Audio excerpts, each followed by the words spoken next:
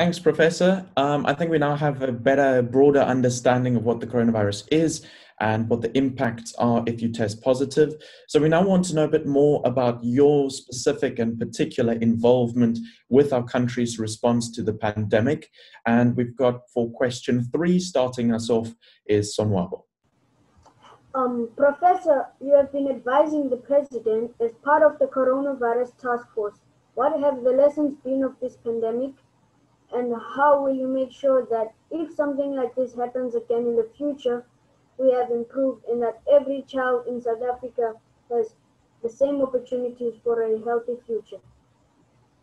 That's a wonderful question. And Sonwabo, this is a very new epidemic. So we knew nothing about this virus in December last year when it started to appear in China. And it was called a pneumonia of unknown origin, and this pneumonia got worse and worse, and it spread in Wuhan, China. And only in January, was the virus identified, and in early February the virus was given a name, and it was given the name SARS-CoV-2.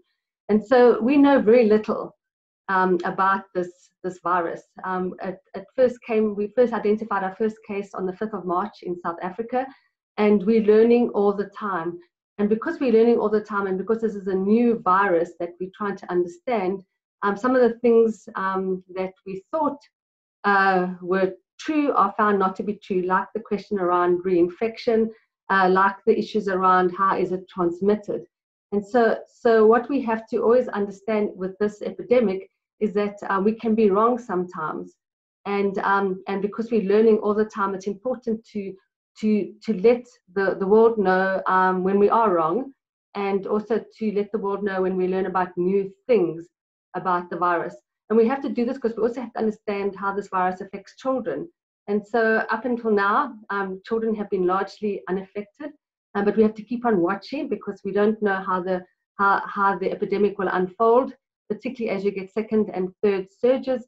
And so it's important for us to keep to monitor how this virus affects women, pregnant women, and young children. So it's a very good question, and we have to keep on looking and making sure that when we do learn more, or when we know something is not true anymore, is to let everybody know about it.